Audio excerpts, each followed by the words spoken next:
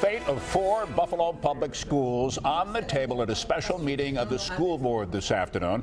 But that took a back seat, really, to tension and arguments between factions on the board.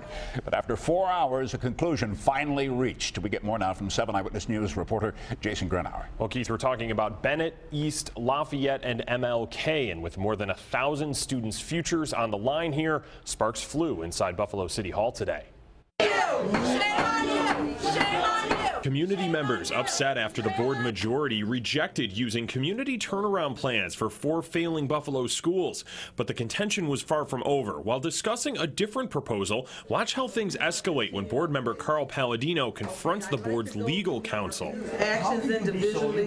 That is not the case. Do not talk to me like that. I'm talking to you. Do not You have no right to say that.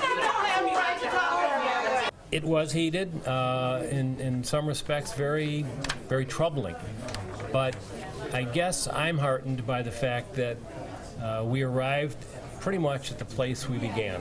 A compromise that will phase out all 4 schools over the next 4 years, replacing Bennett with Middle Early College, a newcomers academy at Lafayette, changing East to an alternative education building, and MLK to an annex for other Buffalo public schools. Devastated. As I said, 34 years. I really am devastated. I'm glad that they're not kicking the kids out. And as classes graduate, they just won't be replaced. Instead, the building will shift into the new school. We lived for another day at Bennett High School. I was afraid that it was going to become the charter school proposal.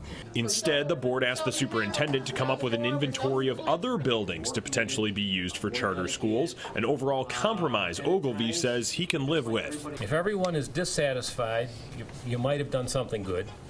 And if everybody feels that they got something, that's good too. Now, as for the superintendent himself, Ogilvy squashed the rumor that he would be replaced on April 1st and says he is under contract until June of next year. Reporting live tonight, Jason Grenauer, 7 Eyewitness News.